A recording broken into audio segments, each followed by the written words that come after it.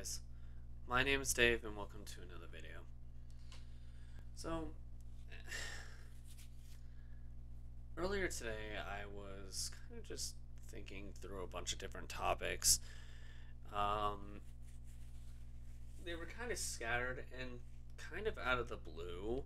An event from back in 2015 kind of came to mind and it got my brain a stirring. Um, this isn't really a history talk video, just first of all, because I don't think it's far back enough to be considered worthy of this yet, but it is kind of something that altered a lot. So, call it what you will. We'll put it that way. But I'm going to call this kind of a discussion and rant video for today. So, while thinking through some financial topics, just out of the blue, a very specific event from 2015 came to mind. I think I said 2013 originally. I meant 2015 if I did. But this event was, I don't know if it was ever given an official name, but I'm going to call it the $1 billion cyber heist of 2015. How many people who are watching this know what I'm talking about? Maybe a small fraction, large fraction, I don't know.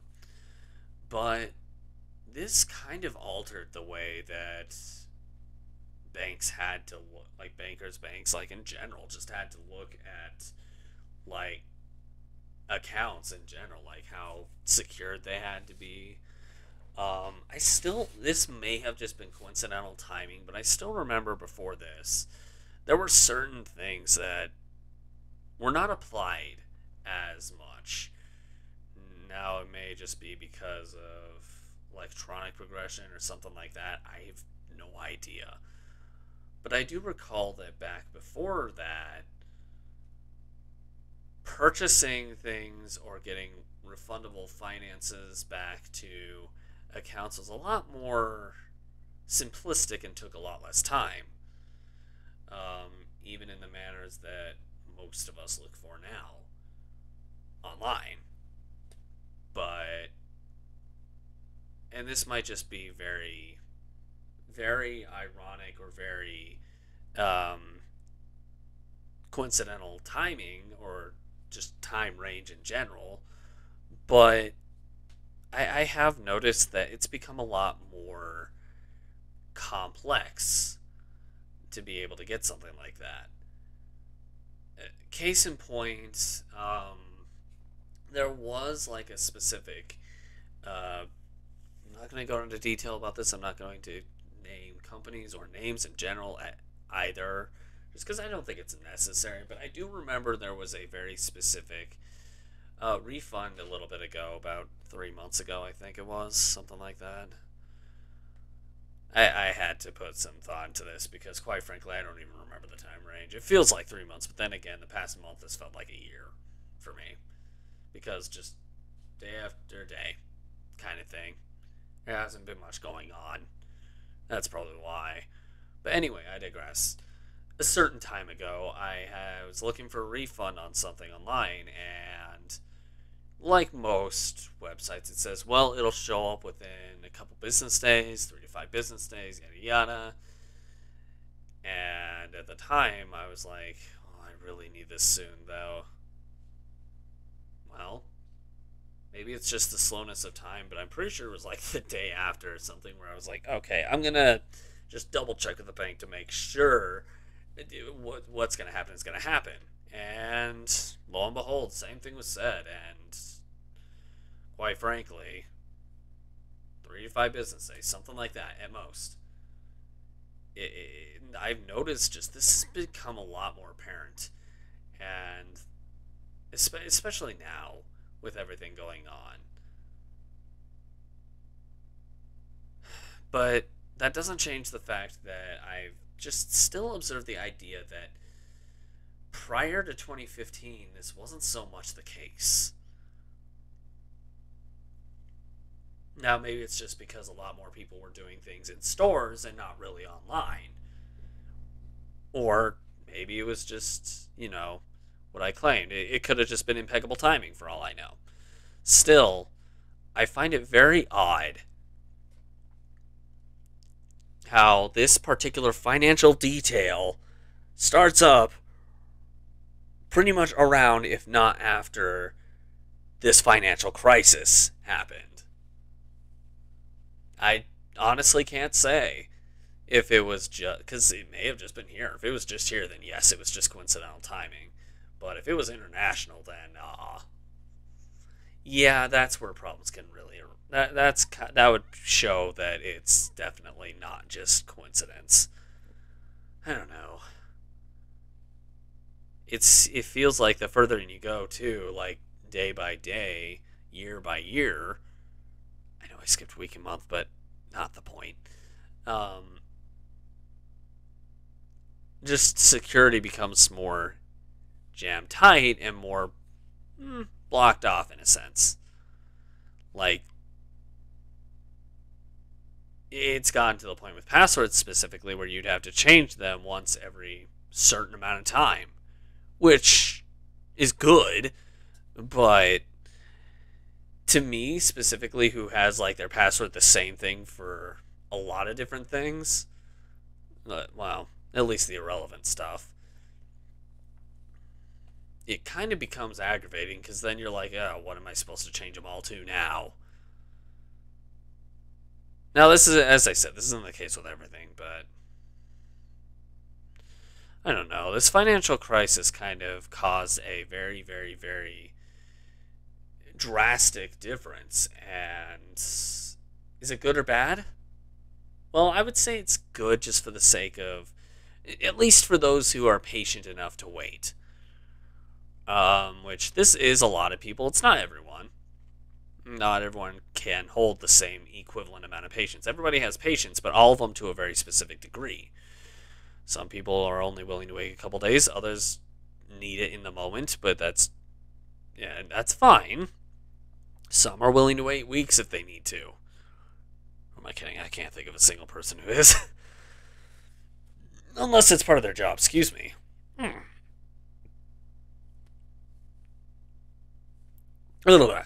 But either way around, I do find it very intriguing that this amount of wait that needs to happen for these kind of things exists because I would assume it's because of 2015, like what happened back then. Um, a lot of people think, like who have just kind of come into the financial world. I've kind of met quite a few of them, and a lot of them think that it shouldn't impact them. They weren't part of back then, but the reality of it is, whatever happened to the bank that is being used at any point in time, it happened. It impacts anybody from that point forward, and whether it's appreciated or not, there's not much that can be done. This is something that I've just kind of come to terms with at this point. I think when I started working with finances back when I was way younger than I am now, I was having mental problems and I didn't really like the idea either. And there always seemed to be some kind of financial problem that I hated, and I hated waiting for it, like most people around that age do. So I get it for those who do, but at the same time, now that I'm older and I know a bit more about the details, it makes a bit more sense, like, and I'm a bit more understanding about the idea of, okay, I gotta wait, that's fine, as long as it comes within the time range you tell me.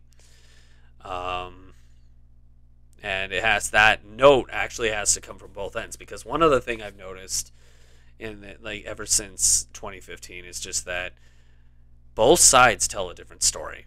Say I don't know, you're getting something from Amazon and you receive a damaged item, or eBay, or Mercury, or, there are several different ones. We're just going to go with Amazon since that one gets spat on the most.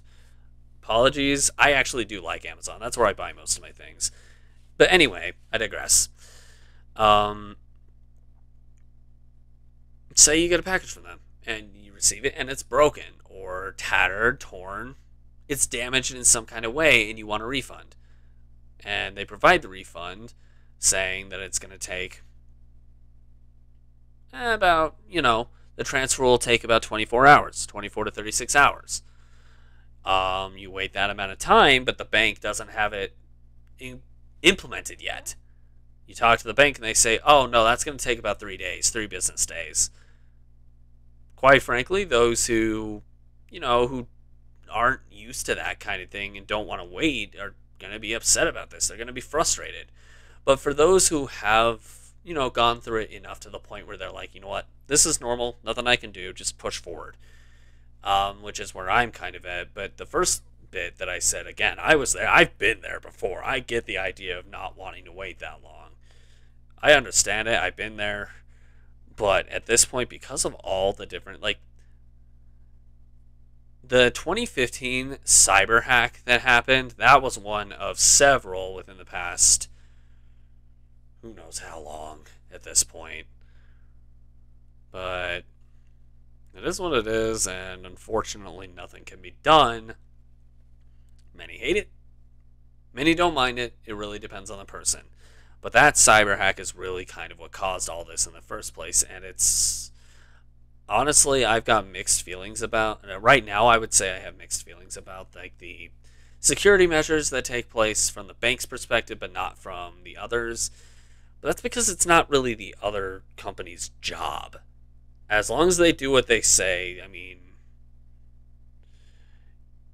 It's frustrating, sure, especially if you have certain things that you need that money for, but what else are you going to do?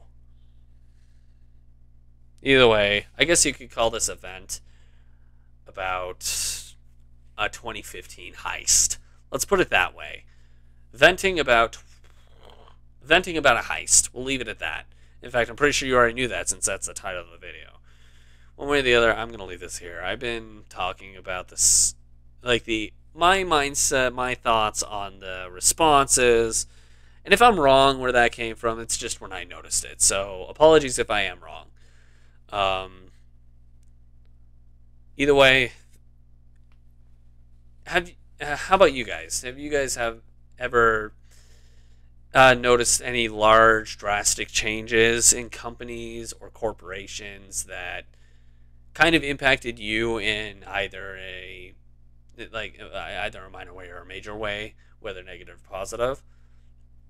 I've got quite a few that I probably could talk about, but I'll talk about them on a future date. For right now, I'm going to leave this video here. Let me know in the comments below if you have any ideas on that front. But thanks for tuning in for this video, everyone. If you liked this, make sure to push that like button, and so far you can't see it anymore. And if you really liked it, consider subscribing to the channel. Have a suggestion, once again, for something involving corporation changes or product changes or anything like that you'd like me to talk about, let me know in the comments below. Want to check out any other discussion around videos that I have on here? Click the link on the side of my head where you'll find something like that. Or if that's not quite what you're looking for, maybe YouTube will give you a better idea over here. In the meantime, though, I'm going to head off. Thanks again for watching this video, everyone, and I hope to see all of you in another. See you guys later.